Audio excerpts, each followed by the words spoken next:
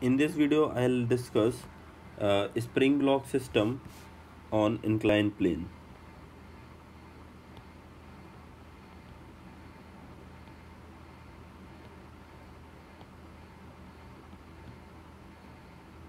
On inclined plane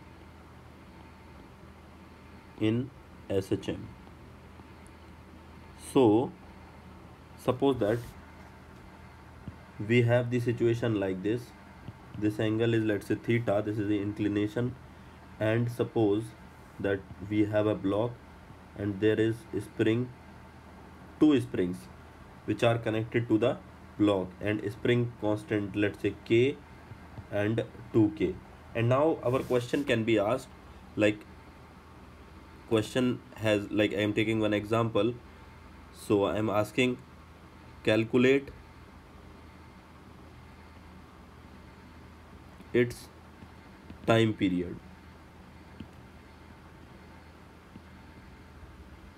and frequency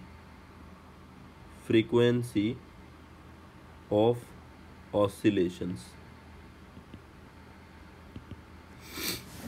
So now clearly in this question, let's say if you displace this block like this, and if this block goes, let's say, up to this point, then you need to see that this spring will be extended.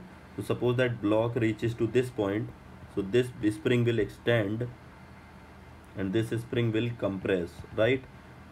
So basically this will have kx force to restore its ends, and of course this spring will also have 2kx force at this end, right? That means restoring force will be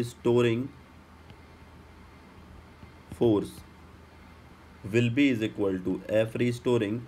If you draw only the FBD of block, now you will see kx force this direction, and of course you will also see 2kx force in the same direction. That means kx plus 2kx. If you take common k plus 2k into x, you will get F restoring is equal to 3kx.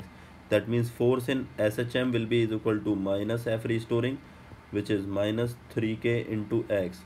That means now you can compare this with F is equal to minus k equivalent into x. So from here we achieve k equivalent is equal to 3k itself, and if we achieve that, then we know the formula of time period is equal to under root of m by k equivalent.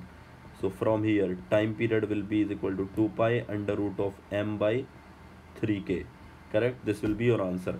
And of course if they want to achieve the small frequencies, then frequency is given by 1 upon t, then frequency will be is equal to 1 upon 2 pi, reverse it, so this will be 3k by m. That would be the answer for frequency. Okay, so that's how we solve the question on inclined plane. It's not just you have to draw everything and you have to take gravity into the consideration, then you are calculating the restoring force. Use your brain smartly and just calculate the value of restoring force. And here ideally you are seeing these spring constants are actually adding up. So this is like parallel system of spring, right? Similar to that only. So yeah, done.